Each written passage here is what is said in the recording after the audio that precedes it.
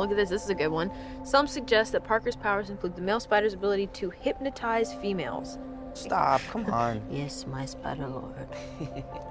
Can we just, like, stay up here all day? It is so crazy down there. That's right, folks. Spider-Man is, in fact, Peter Parker. Listen, I did not kill Mysterio. The drones did. The drones that are yours. Does any part of you feel relieved about all this? What do you mean? Now that everybody knows, you don't really have to hide or lie to people. For the record, I never wanted to lie to you. But how do you tell someone that you're Spider-Man?